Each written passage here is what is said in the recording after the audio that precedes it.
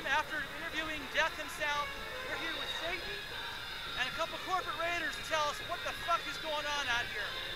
So, want to zoom in over here, Snowy, and we'll get a little interview here. What's your name? My name is Sebastian. Sebastian, he's going to tell us his take on why the people are here today.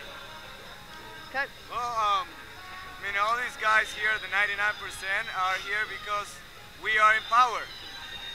As the politicians and the CEOs, with our friend Satan here. And it looks like they don't like us taking all their money. I don't know why. We are happy. They should be happy for us. So, we don't want to be skinny cats. Yeah, we don't want them to be the greedy ones, so we are. And so we came here to join us and represent through our take of Hiroshima, the flag of our fathers, and the famous monument, instead of having soldiers and the actual American flag, having the CEOs and the politicians with our friend here, Satan himself, putting the flag, the real flag of our, wealthy 1%, in front of their faces, this poor 99%, that they don't know what they're doing, and it looks like they're getting tired of voting for people that don't change anything. So we came to remind them that we're still strong and powerful. So here we are with them, so they don't forget. So as you can see, Snowy, these guys were still in character there just for a moment. Let's get their real names now and just do a quick interview of who they really are. Who do we have? You guys are actually a street theater group, right? Yeah, we're called Los Cucaraches Company. You can find us on MySpace. Oh, cool. Los Cucaraches? Or on Facebook. Facebook. Nice. You guys want to give your real names? You don't have to if you don't want to. I'm Bob. Bob? Chuck? Bill. Bill? I'm actually Sebastian. So he's really Sebastian. But I'm not wealthy.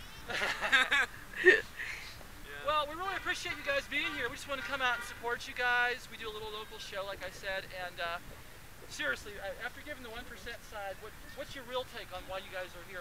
If you could sum it up in like one sentence or like 2 sentences, what would you say the reason you're here? I feel that the main reason is symbology.